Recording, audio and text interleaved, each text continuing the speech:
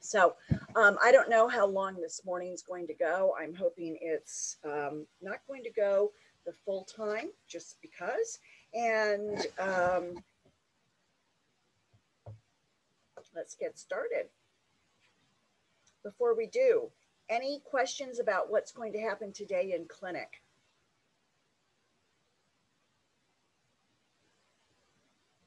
Who's the clinic assistant? Me, it's me.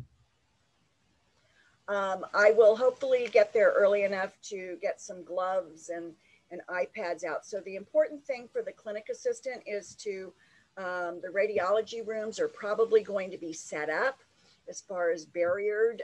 So make sure that there are new barriers on the door handles and taking temperatures for the patients. So the patients need their temperatures taken, and then give them a slip of paper. Steph will give you some sticky notes or something that they can write their temperature on. So then they can bring that back to the clinician and they can record it in the medical history. So that'll be the first few minutes. And then you can go and greet your other partner and patient. So your partner will be working solo for the first couple of minutes.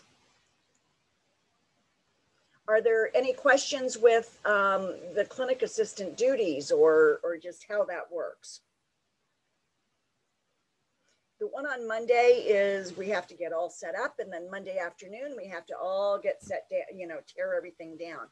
So what we're deciding to do with radiology is you need to come to me to pick up a sensor and deliver the sensor back to me. The room will be set up when you go into the radiology room. The X-ray tube head is against the wall in the neutral position. That means the PID is facing where? Down. Down. Yes, the PID is always facing down because if there's an oil leak, that's where it's going to show up. You're going to see the drips on the floor. So that's why we want the PID facing down. So that's going to be when you walk into a room and you see the X-ray tube head against the wall with the PID facing down. There's barriers on there. There's no guess whether or not the room was used. Okay, it's been turned around. If the PID is sitting around and the tube head's in the middle of the floor or middle of the room, then it looks like it's just been used. So that's the rationale behind that. And so you are responsible for turning the room around for the next person. And then you, so if you're working with partners, your partner can seat the patient again, somebody turns the room around, and then you go meet your patient again. And then at the end of the day, you don't have to do anything with that. But again, Mondays we're setting up and we're tearing down. On Wednesdays, we're setting up the first clinic assistant, and then the second clinic assistant in the afternoon puts everything away. So Mondays are more hectic.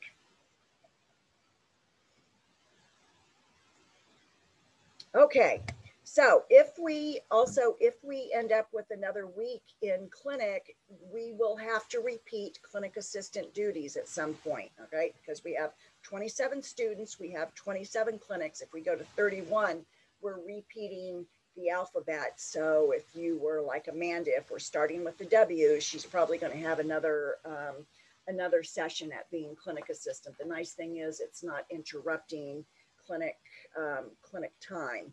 We used to have a dedicated clinic assistant that did not have clinic at all. They were just the clinic assistant. Oh, Amanda loved talking to all the people. Yeah, that's her, isn't it? Okay. It's fun being clinic assistant. You're busy, you're running around, and when you're clinic assistant, you're managing the radiology area. Mariella is not going to have time to hang out in the radiology area. So that means you need to sign up on the book. This is something else I forgot to tell you. You sign up on the book and say what room or whatever, and then the person who tears down the room can let the next person know on the list, because we don't have anybody to say who's running next. The radiology area is not going to be as crowded once we get more of the process of care underway. There's usually not an issue with that. Since everybody was starting a new patient at the same time, we were backed up a little bit, but it does ease up. Trust me, it does ease up. So if your radiology, if you wanted to take x-rays and your rooms are full and you don't have a room, what else can you be doing while you're waiting? Perio charting. Perio charting. You're done with perio charting. What else can you be doing? Hard tissue charting. And then all you need to do is verify the hard tissue charting with the radiographs. And then you can get the bone level and fill in the rest of the template for perio charting once you get your radiographs. Hard tissue needs to be done after perio as far as being checked with Dr. Vermuri. She will not do it before your perio. Then if there's a long wait for your hard tissue, go ahead and disclose and start your OHI. It's fine to disclose beforehand. Dr. Vermuri just does not want to see a bunch of purple and pink. So if you're next on the list, wait. If you're 4 people down the list for hard tissue, go ahead and do your OHI. And then if that is done, you can go ahead and start your scaling for your quadrant. But it's important when you're at the scaling place to ask your instructor, how many teeth do you want me to do? If it's a 1-1 or a child, we might say, go ahead and do 2 quadrants or an arch. We might tell you to do a sextant. We might advise you to do 2 teeth or 1 tooth. If they're a 4-4, we're going to be doing it 1 tooth at a time or 2 teeth at a time, because we only start what we can complete. Now with that, okay, let's get into the non-surgical periodontal therapy and adjunctive therapy. So we're going to talk about the non-surgical perio therapy today. And that is our gold standard, is our perio debridement or debridement, as we've talked about, okay? It's the initial therapy, we called it in perio IP. Other offices will call it other things for your initial therapy before you decide what needs to be surgically treated. Sometimes patients will respond so favorably, instead of just going in and cutting, for example, the periodontist always wants them to have the initial therapy done first, not only to act as a tissue conditioner, but to see how that patient's immune response is going to respond. So we have a really critical role in that. Then with your office, you're going to have to, especially if it's a general office, need to decide what's the cutoff point. Do you do those 4 quadrants and then refer, or do you determine the need for referral and go ahead and send them off? Each office has a slightly different philosophy, whether or not they want to do the initial therapy. From a periodontist standpoint, I can tell you that we always liked doing the initial prep, because we wanted to see how the patient responded. If the general dentist does the 4 quadrants and then sends the patient, we don't know what that before was and how the patient responded. Plus, the other side of the coin is they've already used their insurance for their 4 quadrants of therapy, their 4 quadrants of scaling and root planing, which is what the insurance calls it, the 4341s. And they can only have that once every 18 months.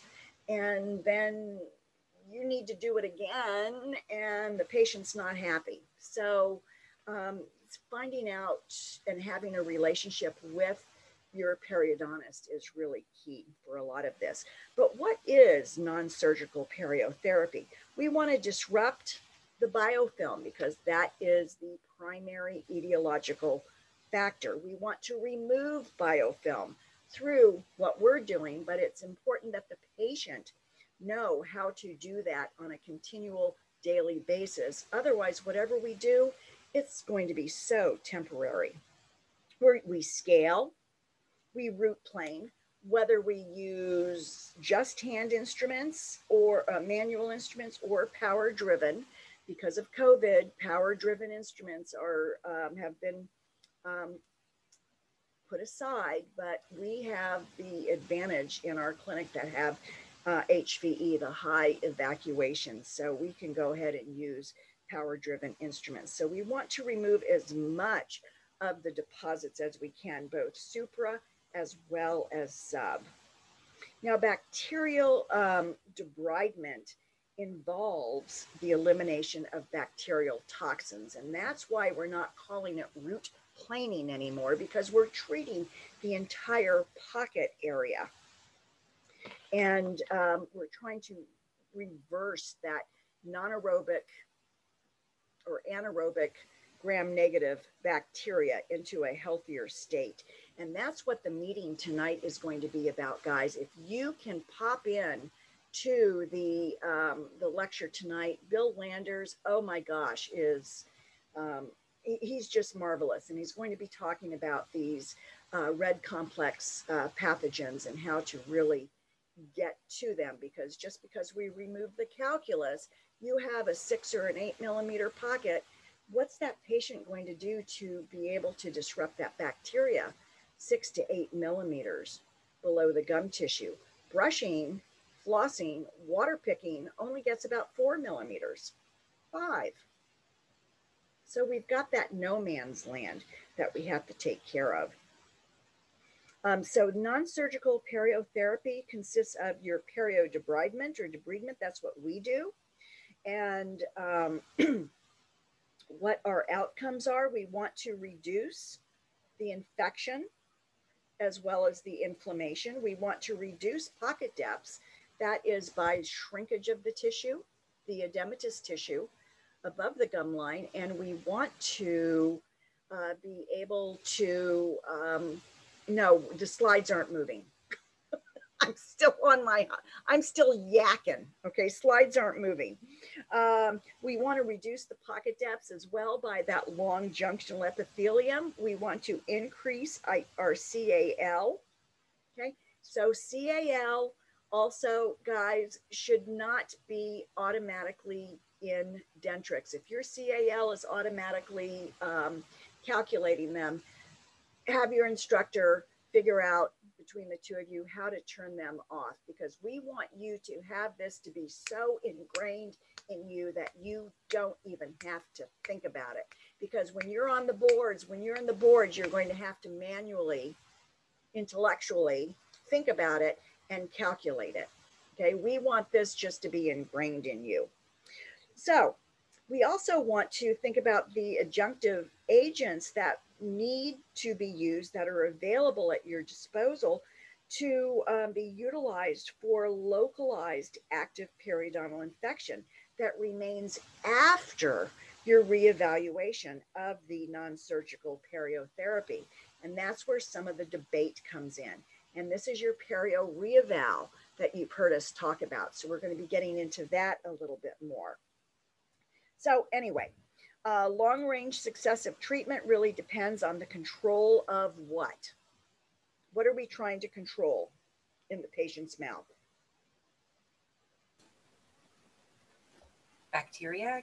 Yeah, bacterial, the bacterial biofilm. All right, again, the primary etiological factor.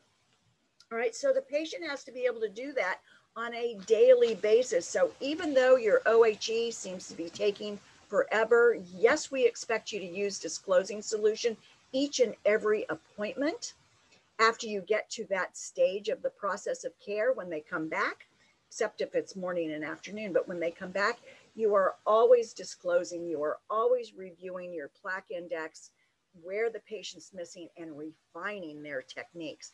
Because if they can't take care of things on a regular daily basis, whatever we do is just temporary. So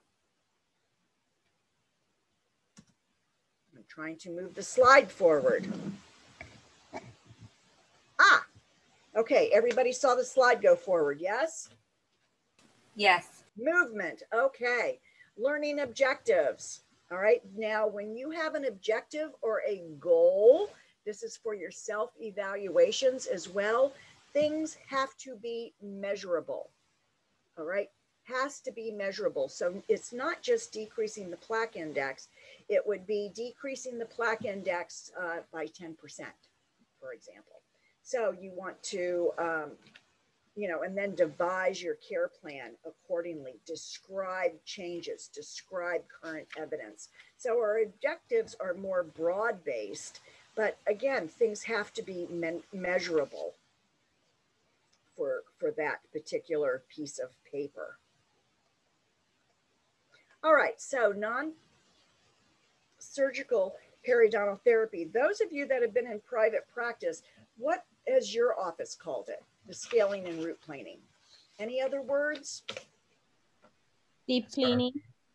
Deep cleaning. Okay. And that's what the patients understand. I was told I need to do a deep cleaning. Let's talk about that. What does the patient think that is? The patient thinks you're going down to the base of the pocket and cleaning. What are we doing in general practice? What is every hygienist trying to do? Go down to the base of the pocket. So the deep cleaning really is minimizing the type of therapy that we're doing. And we're trying to elevate what language we're using to allow the patients to understand that this really is a non-surgical periodontal therapy. They're not coming in for a checkup, right? They're coming in for their perio maintenance or their routine care or whatever your office wants to call it, but it's not a cleaning and a checkup. We're doing more than cleaning.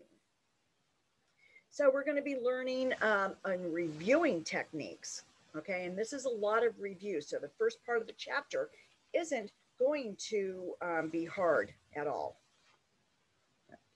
Right? Because hopefully it's all review. Excuse me. I know I'm not making much sense right now. So, what are our expected outcomes? Okay, we want to interrupt or arrest the progress of disease. Are we doing primary, secondary, or tertiary treatment? All right, so we're doing this with everybody. We're interrupting or arresting the progress of disease. We're trying to create an environment to encourage healing and resolution of the inflammation. All right, that is by the disruption and arresting various toothbrushing techniques. Are you going to be using the Bass or the Stillmans or the Charters or the modified Bass or modified Stillmans? You are trying to customize your OHE for that particular patient. And we're trying to induce positive changes in the quality and quantity of that subgingival bacterial flora. And remember, we always have said what happens on top of the gums has a direct effect on what's going on below the gum line area. So we want to really help the patient as much as we can and reinforce, reinforce, reinforce. So again, OHE, OHI, education, instructions is where we are at. And if we're doing it right, the patient is never going home with a clean toothbrush in their packet, their bag, that hasn't been used on them. Because we need to see what they're doing. We need to refine their techniques, and we need to see how they are doing with that refinement of techniques.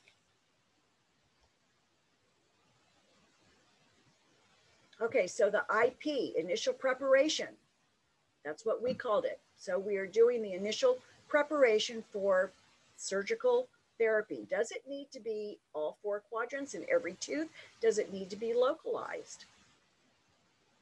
And every appointment, we are educating and motivating the patient. So we've got different patients coming in, and with different patients, we have different goals.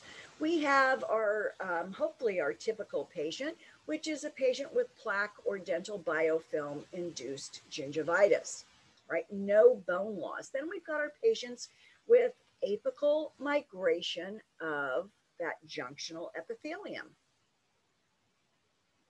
Mild to moderate periodontitis. Is that AAP stage 1 or stage 2?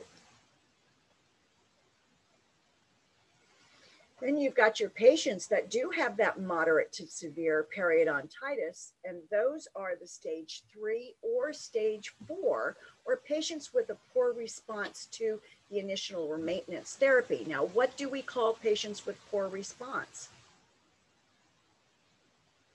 That's the refractory in the old AAP. It's refractory. They're just not responding. They're doing whatever we're telling them to do. They've got great technique. We've done things to the best of our ability, but something is not responding adequately. Then we're determining patients who require surgical or other advanced periodontal therapy. All right, so all of these treatment goals have different treatment plans for them. So we've got our preventive services. What would preventive services be? Sealants, fluoride. Yes, and personal counseling too, for systemic conditions as well. Are they pregnant and more susceptible to pregnancy gingivitis? All right, so they might not have the P. gingivalis, they might have the P. intermedia bacteria in their mouth. Okay, they might have increased risk for cardiovascular disease. They might have high blood pressure. They might be diabetic. So we want to make sure that things are stable. Those are preventive services that we are providing. So that's why you have to go through the rigors of nutritional counseling and all the other stuff that just seems like you're never going to get through, but you will get through it, I promise. Daily biofilm removal is next. Okay, so preventive is fluoride. You're getting rid of the plaque retentive surfaces, excuse me. You're desensitizing teeth possibly before you even start scaling, so you can use instruments on certain teeth if they have hypersensitive root surfaces. If they're smoking, can you go through a smoking cessation appointment with them? You need to do one smoking cessation skill evaluation before you get out of here. Okay, so by the time you graduate, there's no time limit on that, because we know that smokers aren't going to respond favorably. So all of those are considered preventive services, and that's where those human needs comes in. Some schools make you do that human needs after your Perio assessment before you do a treatment plan. And we tried it, and it just took an entire extra appointment. So we're only having you do it on your test patients. Speaking of test patients, if you have if your first patients that are coming in is a 1-1 or a 1-2 or a 2-2, make them, just declare them a test patient. Okay, or we will declare it for you. And all that means is you're going to have to do the paperwork on them again, your self-assessments. All right, but you need to declare 2 test patients. Get all of that stuff out of the way as soon as you can. And then if you have a patient that comes in that's more appropriate for a test patient, we'll just cross out the test patient and make the other one a test patient, but declare them. Okay, have that done. So those are the preventive services, all right? Then we've got our dental biofilm removal. Again, this is what we are experts in.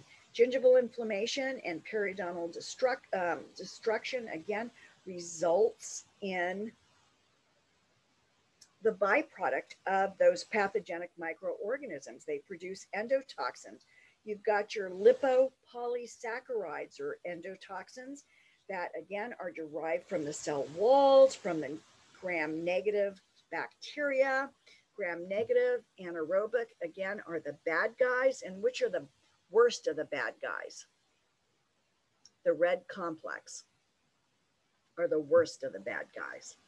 So those endotoxins exist in the biofilm and really can be removed easily from the parts of the teeth and tissues that the patient can reach with the toothbrush, with the dental floss, with interdental brushes, with water picks or water flossers. They're easily removed, just providing they don't have the pocketing. We are looking at the cementum, and the cementum is thin, as you know, and it is very thin at the CEJ. It's the thinnest there. So we want to be very careful when we're instrumenting the tooth structure and having the patient do a complete removal of biofilm around that area, because cementum is rough. It's rougher than enamel. So if they have exposed CEJs, then they might need to spend more time along the cervical area. And we are removing calculus. When we remove calculus on cementum, we are always removing a little bit of cementum. So we don't want to over-instrument. That's where sharp instruments really come in, because we want to get in and get out as fast as possible. We are no longer removing all that what we considered necrotic cementum to a glass-like surface. That was the philosophy in the 70s. When I went to school, we wanted to remove all of that and make it a glass-like surface. Now we're just trying to remove the calculus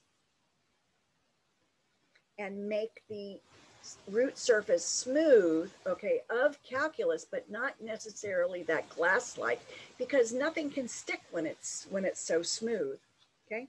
Those desmosomes and hemidesmosomes aren't going to be able to get that long junctional epithelium at the base of the pocket to stick to anything.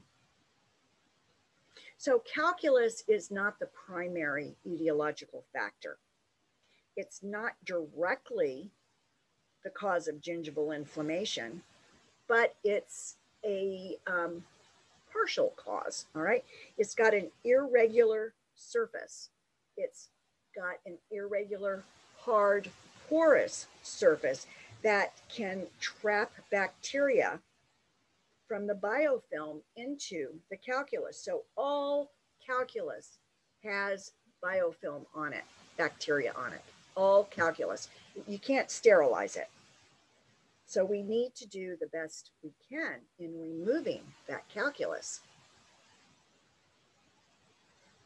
And we want to remove the plaque retentive factors as well. So we're looking for overhanging restorations. We are looking for areas of places that the patient is really having a hard time reaching. What can we devise, or how can we help that patient reach these areas? Do we need to get a specialty toothbrush, an end tuft brush out, something like that? Do they need a water pick? What else do they need? So our care plan really needs to be customized. Even though we've got the same outcome goals for each patient's presenting to us in a different state. And yes, we've got our templates where if they're a Perio stage 3, we're going to be doing A, B, C, D. So that's where you as the hygienist will come in as a team builder.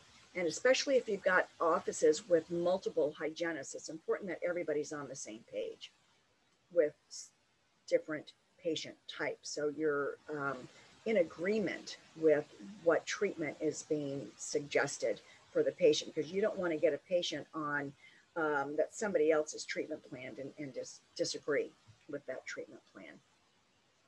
So the care plan components: management of modifiable risk factors. Tell me a modifiable risk factor.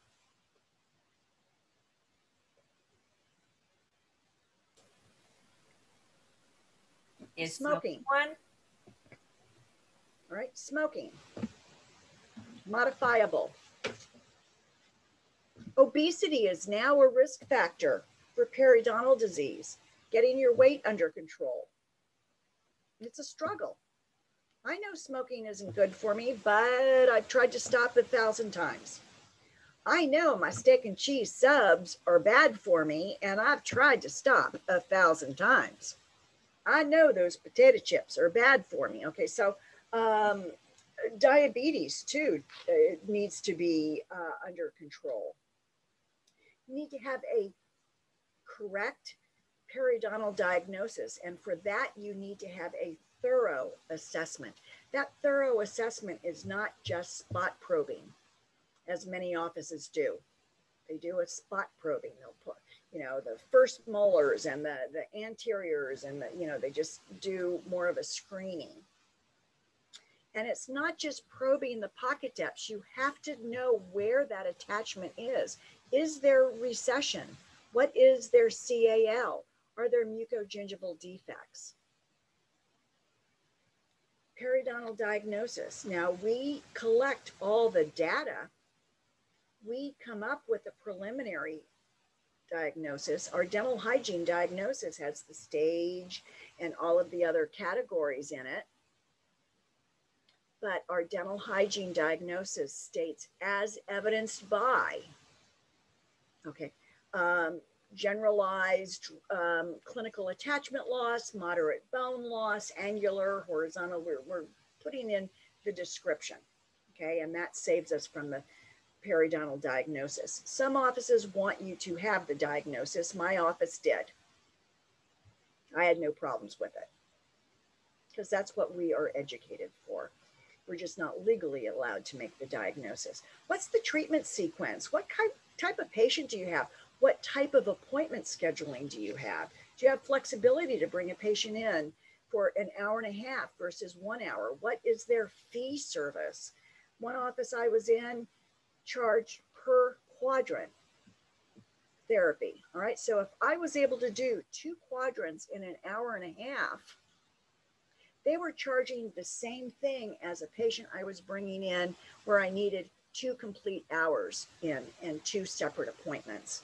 So I had to come up with a different plan, because if I can complete 2 quadrants in an hour and a half, they're not as bad as somebody I need a whole hour for a quadrant on, right? I don't need to do as much intensive work from my end. So we came up with a different fee schedule for that. If I could do 2 quads in an hour and a half, this was the fee schedule. If I needed 1 hour per quadrant, they had a different fee schedule, because you as the hygienist are going to be needing to produce a certain amount of money to keep your department floating. And we always have to remember, unfortunately, that we're not there just to treat the patients, which is our primary goal, but the dentist has a business to run, and we want the fees to reflect the services that we are rendering. So I always felt guilty for charging for 2 quadrants if I could see the patient for an hour and a half. I felt guilty about it. So you need to have an open dialogue. What's the treatment sequence? Some hygienists want to save those mandibular anteriors for the last appointment, because once those teeth are clean, they think they're good and they're out of there. You don't do a gross scaling anymore. You don't go around and do that circuit scaling where you're going around and doing all the teeth with the ultrasonic each time, and you're just going around and around and around for 4 appointments. The patient's thinking that you're doing the same thing at each appointment. So it's important that you sequence your treatment and educate the patient to what you're doing. Yes, I might be going around the whole mouth with my ultrasonic, but I'm not removing calculus. The goal is to remove the biofilm on the other quadrants that you're not working on, and to go back on the quadrants that you have worked on to just, again, disrupt that biofilm to encourage that healthier type of bacteria. So that treatment sequence is going to determine that length and number of appointments. Does your office have time to bring the patient back? I've worked in general practices where I've needed patients back for 4 quadrants, and guess what? It's taken 6 months to get them through the 4 quadrants. Well, that's not doing them any good either. So you need to take a look at your appointments. Do they block out times for those patients that need it. And plan for a reevaluation. This is also true in clinic. If you've got somebody with perio and you're doing your initial therapy on them, 4 to 6 to 8 weeks later, you want to bring them back. You want to do a whole new assessment. Did it work? Did it not work? Is that 3-month recare that you put in your treatment planning adequate? Or is there so much residual calculus left because they've had so much of it to begin with that you need to bring them in for a whole new start of recare? And sometimes you do. 3 months is just too long. If they're difficulty 4, they've got calculus all over the place. Yes, you've got -0, -0, -0, or whatever on each quadrant, but I can tell you, there's still a lot of calculus there. There's still a lot of calculus there. And I've told patients where I've told them that you are not getting a thorough root planing at this time. They've had so much deposit. I need to bring you back for another series of scaling and root planings before I can consider yourself caught up. You didn't have your teeth cleaned for 20 years. I can't do this in 4 visits. I might need 8. I might need 16. Have them understand what's going on in their mouth. So, what type of appointments do you need? Do they need to have shorter appointments or longer appointments? Can your patient stay for an all-day Wednesday for you? Or are they better off coming in the morning or the afternoon? Sometimes you only need the patient for, especially if it's a new patient and you know that they need to have a medical consult, you might only, and they've got radiographs, you might just book them for a half appointment and try and get somebody else in for the other half of the clinic session. Use your time. How many teeth can you do at a time? Can you do a whole quadrant, or is it a sextant?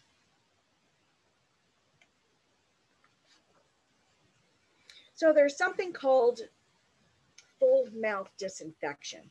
This was popular a long time ago, and guess what? It's getting popular again, just like water picks used to be popular. Then they go out of fashion. Well, now science is ruling what we're recommending for patients. Okay, so what is full mouth disinfection? Does anybody know?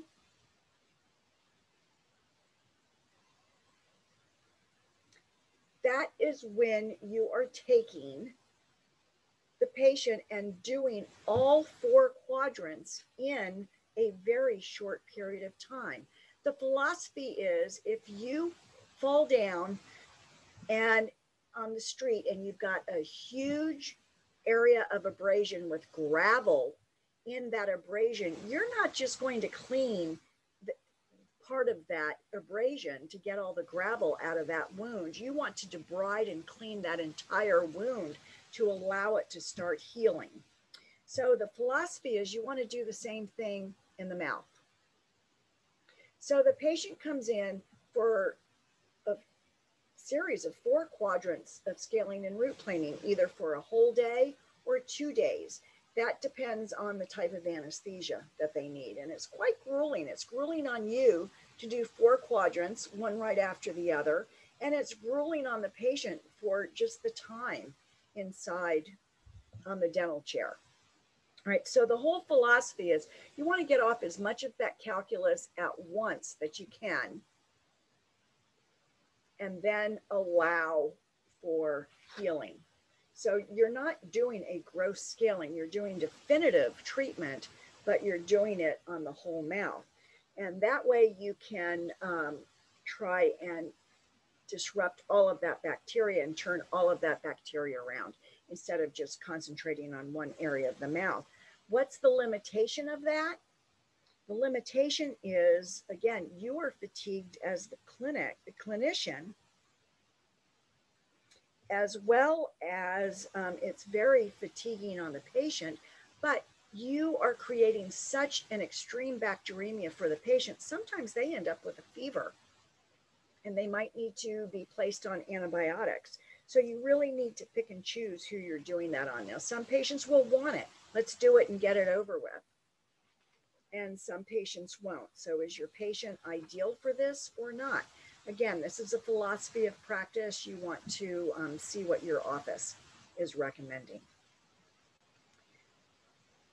But the full mouth disinfection is doing definitive non-surgical periotherapy all at once. Is it by quadrant? Is it by sextant?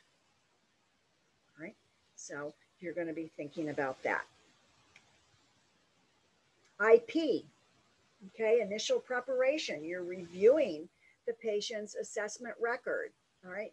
Sometimes you've done all the assessments, sometimes you haven't. There are times when the office with a new patient will do, the dentist and the assistant will take the radiographs, will do the assessment, and then come up with the treatment plan, and you're seeing that patient blindly. And it takes more review, right? But you're reviewing the radiographic findings. Can you see calculus on the radiographs? How much calculus shows up on the radiographs? Do you remember? 40%. 45%. Very good. Yeah, only 45%, less than half.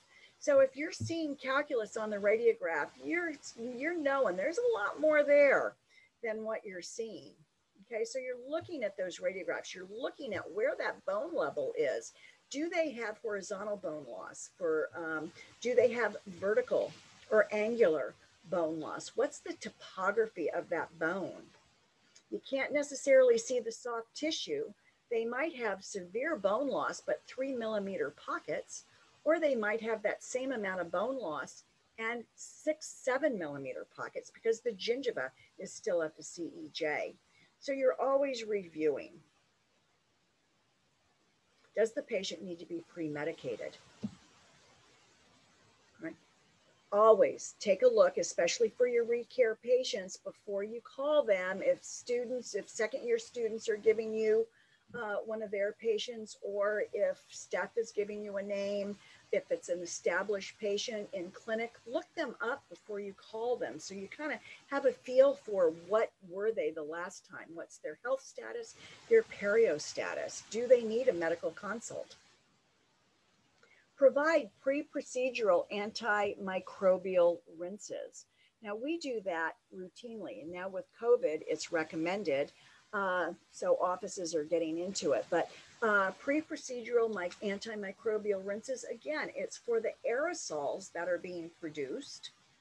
We are sitting in that aerosol soup, patient after patient in private practice, but it's also decreasing the amount of bacteria that's supragingival, okay, in the mouth. So it's less bacteremia for the patient. Does that patient need local anesthetic? Does the patient need topical anesthetic? If somebody's oohing and aahing during probing, you know they're going to need something. Studies have shown that if the patient is comfortable during the scaling process, that you can get a more efficient end product. So we want the patient comfortable. You will be learning local anesthesia in the fall. Next year, we want you to be practicing that local anesthesia. So if a patient is sensitive, recommend it. We don't want you over treating the patient, but if the patient can benefit from local anesthesia, do it. We have it. We will watch you until the day you graduate, and you will be very well capable and confident in your skills. But the patient needs to be comfortable. Supragingival examination. You're starting that with your EO-IO. Visual, then tactile. The tactile in private practice is when we are probing. We're not necessarily going and exploring each and every tooth, but while we're doing our perio assessment, that probe is very thin, so we are using that as our tactile. Subgingival, same thing. Visual and tactile. What are we looking for subgingival calculus when we are using visual? What would tell us that there's subgingival? Inflammation. I'm sorry, what did you say? Like inflammation? Inflammation is a good sign, yes. Sometimes, especially if you've got health, this is on your perio, reeval, health, and then a spot of inflammation and then health around it, then that area is probably having some residual calculus. You can sometimes see that subgingival calculus because it's a different color. It's dark, it's gray, it's black, it's a gray-green, depending, because it's rough. So the lining of the gum tissue is ulcerated, and the calculus is absorbing that hemoglobin from the inflammation. And so sometimes you can actually see around the gingival margin that subgingival calculus because it looks like they have pepper underneath their gum tissues. Sometimes you'll scale an area and they'll come back even a couple days later from a Monday to a Wednesday, for example, and you'll be able to see that black speck right at the gingival margin. It's great when the body responds. So all of this is part of your initial assessment so you can formulate a strategy for instrumentation. Where is that calculus? Is it a spicule? Is it a ledge? Is it supra? Is it sub? Do you have furcations that you need to get into? So we're using our probes. This is a Williams marking, which has 1, 2, 3. Then it's got another line at 5 and another line. So you've got 5. So 4 doesn't have a line and 6 doesn't have a line. So you've got 1, 2, 3, 5, 7, 8, 9. So you need to know what probe you're using. And that's where it is really nice to have the same probe in every operatory for every patient, because if you're using a different probe, you have to think about where is that line. And that's very difficult when you're doing a lot of subbing because everybody's got a different probe that they like. But look at how long these trunks are. All right, this tooth has a real long trunk. So before you get into a furcation, you can have a 6-7 millimeter pocket. Versus here, a 6 millimeter pocket is definitely going to go into the trunk. Look at where this is. So where is that furcation on that particular tooth? Advanced instrumentation, woohoo! Okay, it's not just scaling 3 millimeters. You need to know the anatomical considerations of where you're scaling. Where is that calculus? Where's the CEJ? What is the curvature of those roots? How far down do you need to get that instrument? Because that will determine also what instrument do you need to use. So this is supragingival. I could use a scaler for that. If this was a posterior tooth, what scaler would I use? It would be green, okay? You'd use a 204, all right? If it's an anterior tooth, you'd use your 533, all right? Supragingival. You could also, if this was posterior, use your curette, your universal curette. You've got subgingival here, but the pocket isn't very deep. So this would be where you could use your yellow, all right, your universal curette. Yellow, yellow, or yellow, red, your Barnharts. You've got deeper pocketing. Can you get down that far with a universal, or do you need your area specifics? How thick is that calculus? And that will also determine what to use. All right, so this is calculus that's just subgingival. You need a lot of tactile information for that. So this is all different types of calculus that you might be wanting to use different instruments for. Now, we all have our favorite instruments that we like, that we have learned to adapt to a lot of different areas and uses, because you can't have 100 instruments in each of your packs. So you learn to use your Barnhart, for example, on all of these different types of calculus. And then you just might need your area specific if you're doing root planing or root debridement. Does this look familiar? This is shades of first semester, isn't it? So instrument selection and sequence. It's not only the sequence of, are you using it on the maxillary right or the mandibular right, but sequence of that calculus removal. For hand instruments, your manual instruments, you are going to the base of the pocket and moving up coronally. For ultrasonic instrumentation, you are starting coronal and moving down. So that also is a sequence. Okay, what are you trying to remove? Right, your finger rest. How close can you be to the tooth? Your adaptation, lateral pressure for your working stroke. Is it a little piece of calculus or is it a thick ledge? Are you on enamel or are you on root surface? If you're on root surface, you want to be careful of that lateral pressure. And this is where experience comes in. You want to go below the calculus, snap, okay, to break that calculus off. And you want to cover all the areas of that root surface. And that's called that channeling. But you need to make sure that you know the shape of the tooth. You've seen this picture before. All right, this is a maxillary first premolar. Is this the mesial or the distal?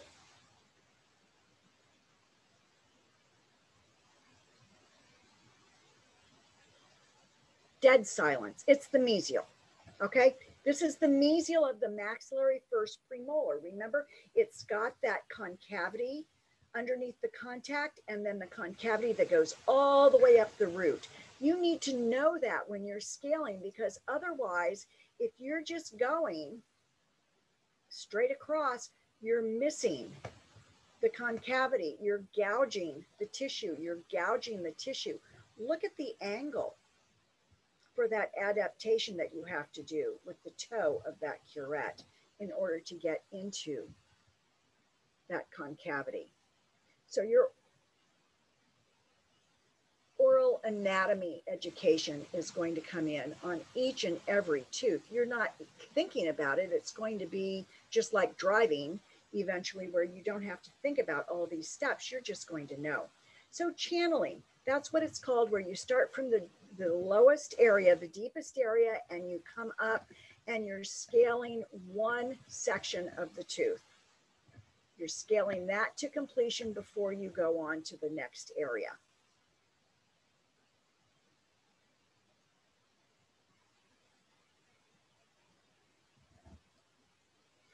There are specialized instruments that we will be helping you with for furcations and other areas. You've got your ultrasonic tips. You have a set of 5 of them. You have your triple bends, which are for heavier calculus, and your Perio instruments. Your Perio instruments are the thin periodontal tipped instruments.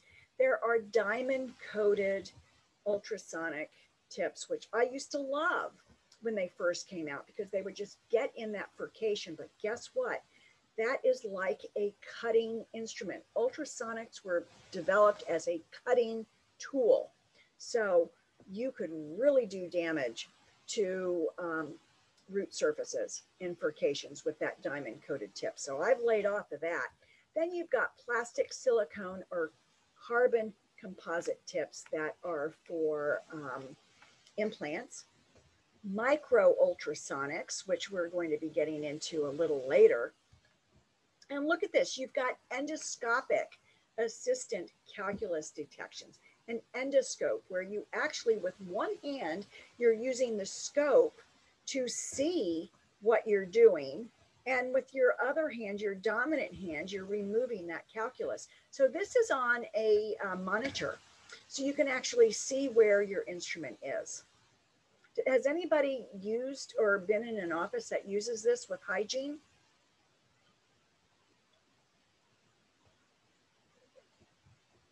I would love, love, love to get my hands on one of these. The problem is it's about $75 a patient for using the tips and everything. So the school can't afford it.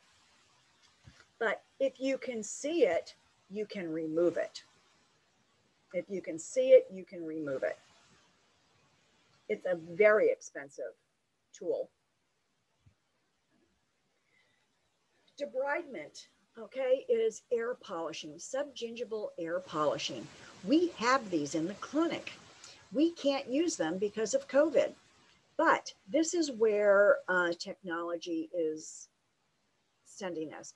We disclose the patient, we do our OHE, we go and we deplaque first. Now this is like the ProfiJet that you've had. This is the next generation.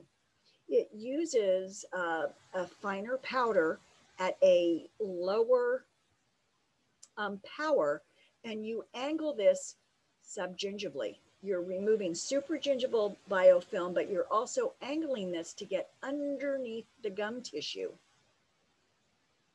So you're detoxifying the root surface.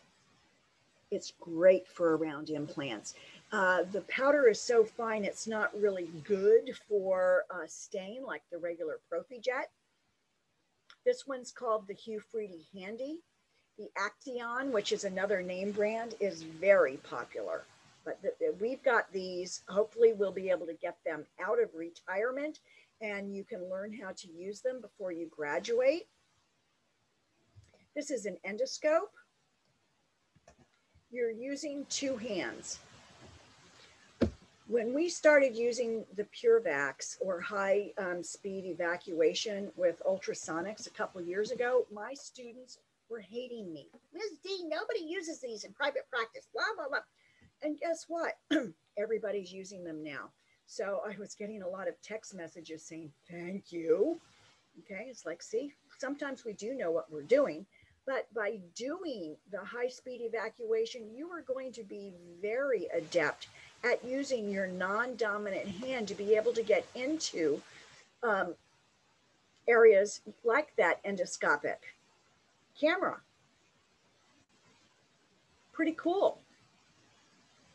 Lasers. We have lasers that you will be learning. You'll be learning how to use them in dental materials this summer, and then you'll be using them on patients. Lasers, okay, is a laser light. That light actually destroys bacteria.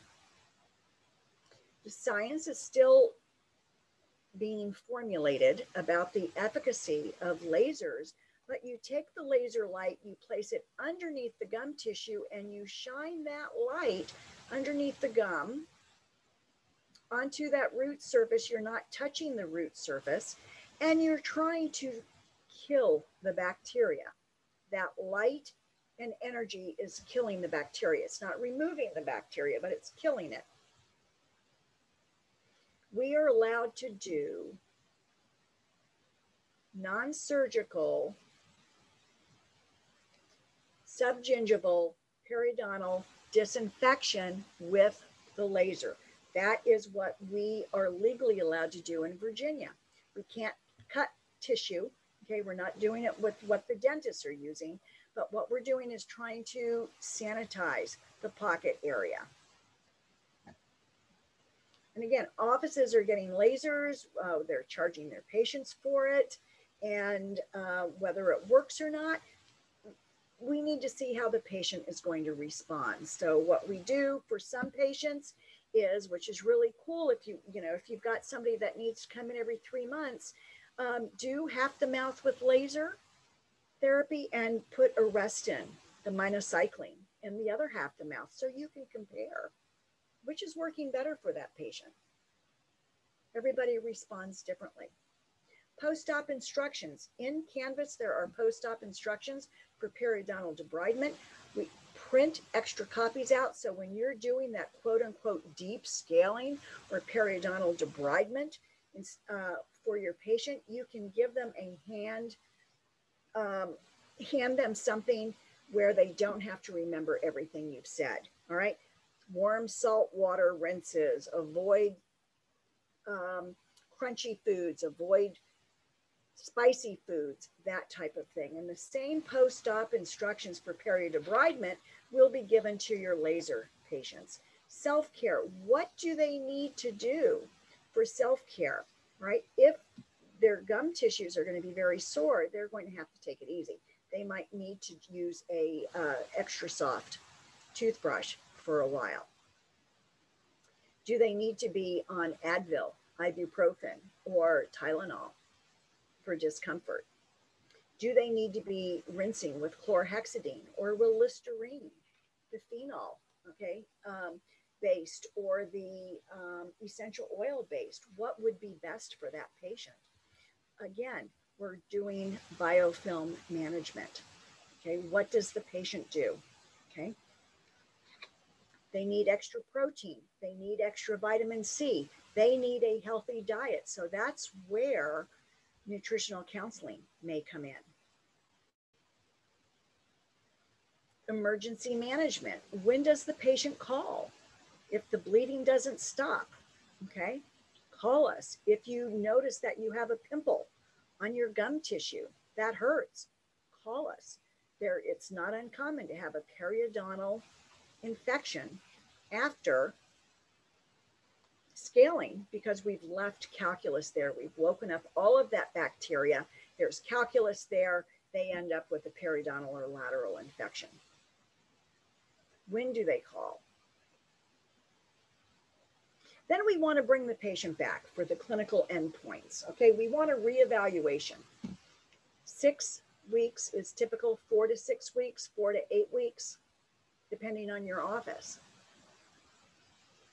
Let the tissues heal, give them time to respond, then you can reevaluate. You don't want to bring them in on a Monday to do perio-debridement and reprobe that area on Wednesday. That junctional epithelium hasn't had time to turn over yet, so we don't want to be puncturing healing tissue. We want to debride the area with an ultrasonic possibly to deplaque, but we're not interrupting that junctional epithelium. So what's the time frame? You might have to develop that in your office. You're doing a full periodontal examination, and at that point, you're establishing the continuing care interval. Does the patient, if they're looking good, maybe they're on a 3-month recare. Maybe they're on a 2-month recare. I've had patients come in as frequently as every 4 weeks to try and manage them. Again, it's individual for the patient. Will insurance cover a lot of this? No, they won't. Okay, I'm just going to, let me go.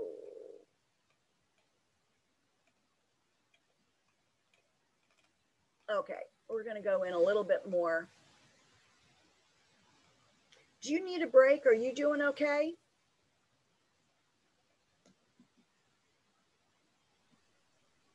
Yeah, I'm okay. I'm fine. Okay, if I don't hear anything, let's just keep on going. Okay, Gina's asking, she doesn't see the dental hygiene record release form in the super forms. Just the super form is the super form. So we might be calling it 2 different things. There is a record release in there, you know, that these radiographs we take, we'll make copies for you. That's all part of that record release. Okay, so let's get into adjunctive therapy. We're going to have a whole chapter on this as well in Perio. So there's a lot of interrelationship here. Systemic delivery of antibiotics. This also goes into pharmacology. All right, systemic. Do they need a systemic antibiotic? back in the 70s and early 80s to the mid 80s, if I was seeing you for 4 quadrants of scaling and root planing, as we called it, I would put you on. I'd tell the doc, I'd have the prescriptions already made for amoxicillin, broad spectrum, antibiotic, and metronidazole. All right, that kills that gram-negative anaerobic bacteria. Automatically, everybody got it. Everybody got it because we were assuming that everybody had the same bacteria in their deep pockets.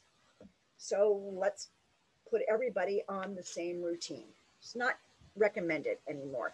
And this is something that tonight's CE is going to be on too. Selection of antibiotics. What is going to be best for the patient? Systemic, you know, for the limitations for systemic therapy, that antibiotic doesn't necessarily reach the gingival crevicular fluid.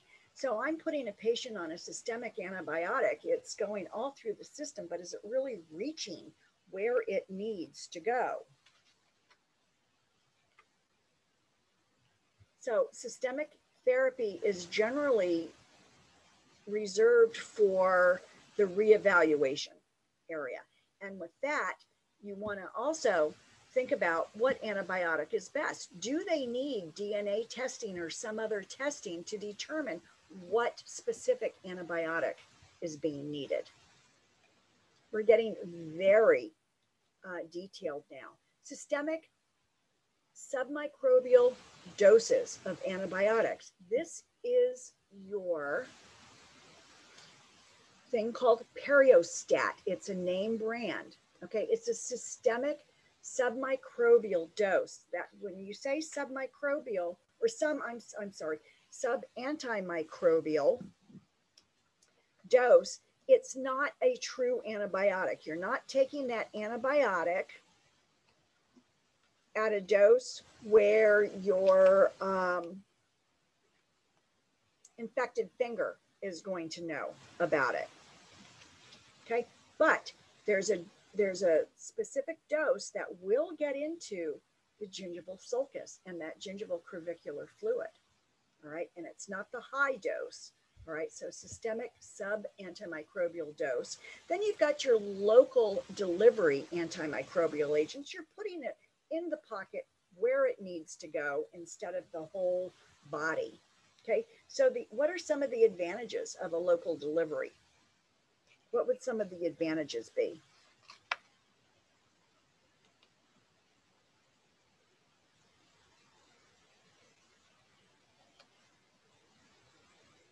Okay, let me tell you, some of the advantages is that you're putting the entire dose right where it needs to be. So it's not it's not going through the entire system. So you have also less of a chance of developing a tolerance or an allergic reaction. It stays in the area, and some of the limitations is that it only stays in that area for about 10 days, and then it dissipates. With the systemic sub-antimicrobial dose, what that's being recommended is once you start that, you're on it for the rest of your life, because you don't want to wait for that periodontal disease to reactivate. You want to keep them stable, and to keep them stable, you want to kill and manage that bacteria in the pocket. So the philosophy of that Perio is you are on it forever. Patients don't necessarily like that. So some of the limitations is that it needs to be redone, okay, time and time again. The studies are showing, depending on what medicament you're using, it can be used for up to 3 times before you really see results. So local delivery agents, we have some of them. We have Arrestin in the clinic that you'll be using. You can use it during therapy. You could use it at the reevaluation as well.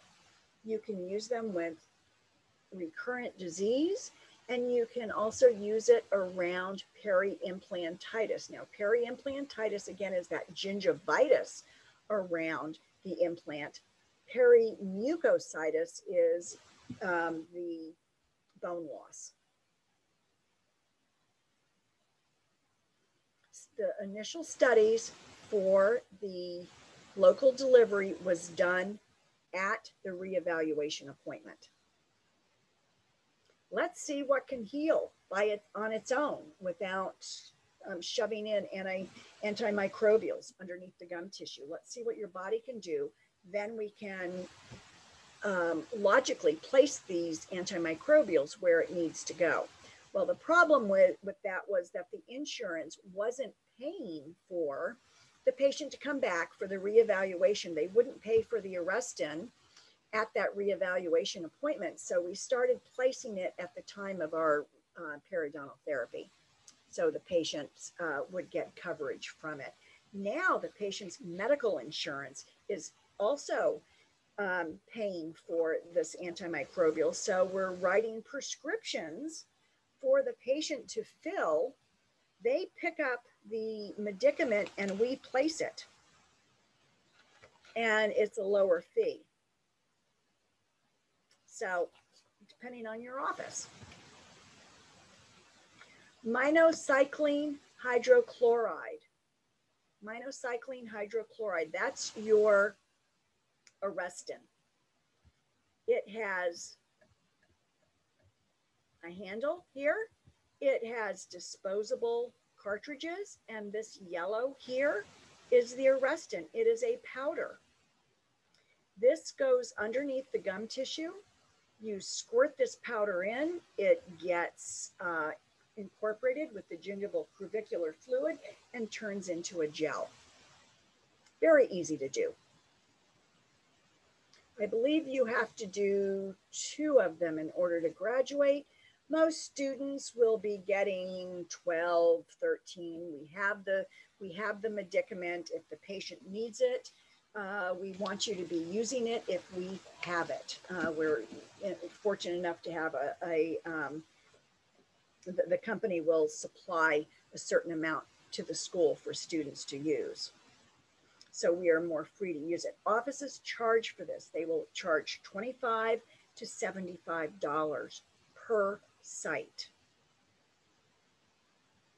So you have 12 sites. That's a lot of money. You have 20 sites. That's a lot of money. If you've got a lot of sites, you need to be scratching your head. If you're not the perio hygienist working at the periodontist, does this patient need to be referred, or are you just supervising the perio? So after you place this, the patient can't brush that area. You don't want them flossing if it's interproximal for 10 days. You don't want this gel to all come out. Very easy to use. The hardest part is hooking this up. And sometimes you will have to, with your forceps, or squeeze this a little bit to thin it out because it's a round thing. But you pop it, turns into a gel. Timed release. 1 cartridge per site. So if you've got the mesiolingual and the mesial facial on a pocket of a molar, they want you to use 2 cartridges.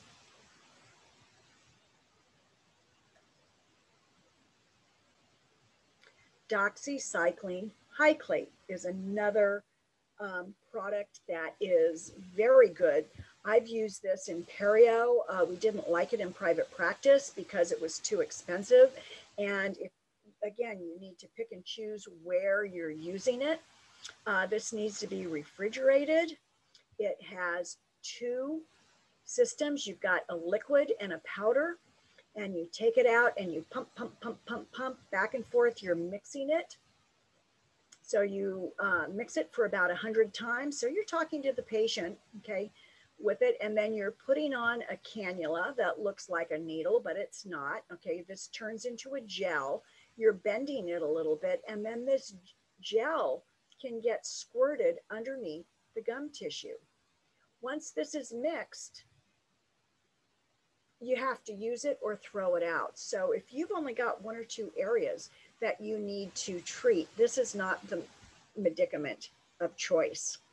This is great if you've got a lot of areas. All right, so we use this in perio. Not so much in private practice. Once this squirts out, it sets up, and it sets up into a hard gel. So there's a little bit of a learning curve, because when you take this cannula out, if you're not careful, that whole gel comes out with you. So you have to kind of learn how much to squirt in and have a wet gauze to put your finger. I'm putting my finger on the screen and you can't see me, but you put your finger on there to kind of hold it in place before you pull it out. Chlorhexidine gluconate. Okay, chlorhexidine is a mouth rinse. They also have it in a gel form called Perio, Perio chip. It used to be, again, a pain in the neck to use because it needed to be cold, because the gel would, at room temperature, would get too wobbly and you wouldn't be, and sticky, and you wouldn't be able to place it underneath the gum tissue. Now they've changed it so it stays stiff, but you just use your cotton forceps, okay? And it looks like a little popcorn hull that you literally place underneath the gum tissue, and it stays there and it slowly dissolves. Chlorhexidine is a wonderful product for bactericidal. It's non-antibiotic. So for patients that can't use a lot of antibiotics or that don't want to have an antibiotic, a Perio chip is the thing of choice. This was very popular. This was one of the first ones to come out. Again, it needed to be refrigerated. Now it doesn't.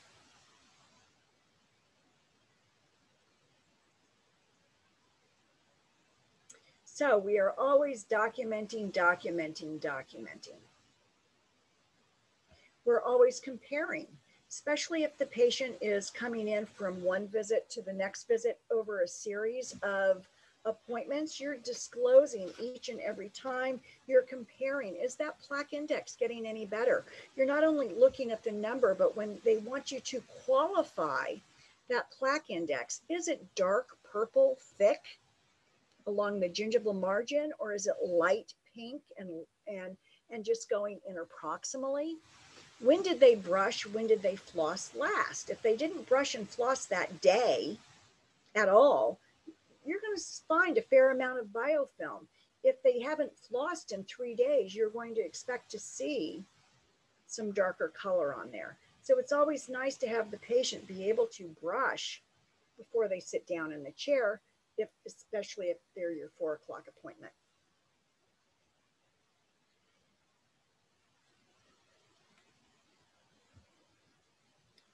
So we're always explaining things to our patients as well. Okay, that's what we're going over today. What questions do you have?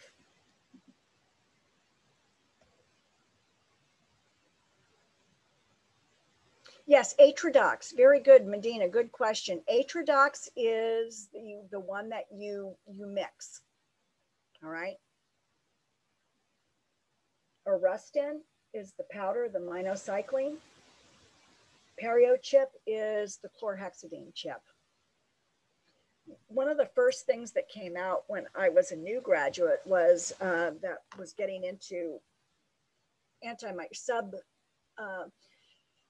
trying to control the bacteria subgingivally is it was a tetracycline fiber, and Oral-B had it, and it was this long string. It looked kind of like packing cord, and you had to pack it underneath the gum tissue, and you had to kind of crisscross it and snake it in so the entire root surface and pocket was covered. And then the patient had to come back 10 days later to have it removed. Luckily, we're not doing that anymore, because guess what? Generally, we had to use it around number 15, distobuccal or something. It was a pain in the neck to use and to place. So we're going to talk about these medicaments a little bit more in Perio. You'll need to know more about it in Perio, about cationic and all this other stuff. So we'll get into it in a little more depth. Ms. D, Yeah. you mentioned with the Atrodox, it's good when you have many areas to treat. And I can't remember if you said for the Arrestin, is that specifically when there are just one or two areas, or can you use that the same way? It's not recommended to use the same way because you are using an antibiotic and you're charging per site. So if you're in general practice and you need 12 sites, just step back and see whether or not it's going to benefit the patient, or would you need to refer them. With laser therapy for 12 sites, I'd whip out the laser and just use the light. Okay. Because you don't have that antibiotic. So we've got a lot of arsenal that we have to pick and choose what we think would be best for that particular patient and why. Okay, thank you. Mm-hmm.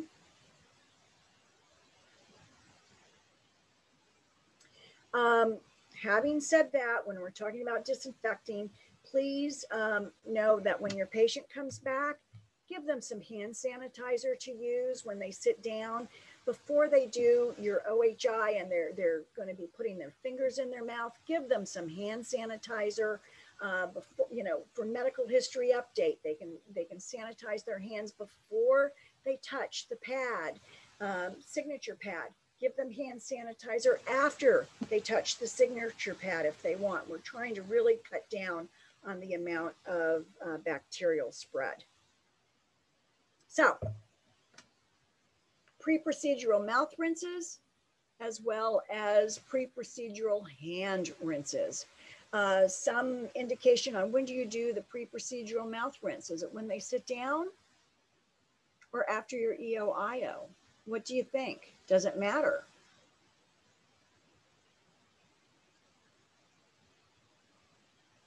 To me, it all depends on if that rinse is going to stain their tongue or their buccal mucosa a color. Because if it's staining green or blue, the Pro Health, we stopped using the Oral-B Pro Health because it would stain everything blue. All the soft tissue was blue. And then we try and do an intraoral cancer exam, and we can't see anything, it's blue. So that would depend, okay? But very much so before perio assessment. Okay, so that's all I wanted to yak at you about. Hua is asking, is it okay to have the test at 9 a.m. from now on? Is that for this class? Yeah, I don't care. We can do a 9 a.m. 142 test. You want to make that policy? I'm fine with that. So Hua, you're in charge of reminding me. Okay, just remind me. And I'm good with that. We're here for you. We really are. Okay, guys, that's all we're going to talk about today. I wish you a good rest of the morning. I will see you at school a little later on. Whoops. And with that, I'm getting out of here.